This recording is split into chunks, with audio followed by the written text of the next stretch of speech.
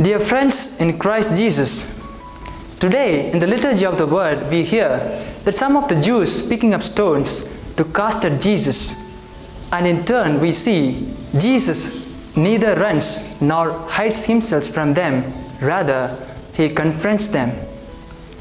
Now, why do the Jews behave in this way?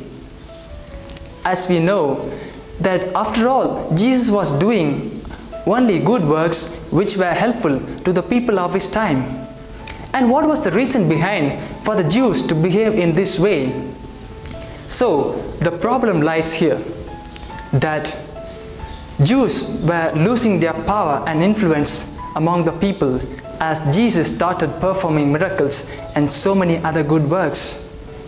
Yes, dear friends, if we look at our lives, we too must have been jealous and angry when we saw someone having more power and influence than ourselves.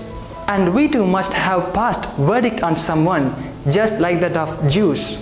It becomes wrong when this judgmental attitude is being used for the distraction of a person or destructive purpose.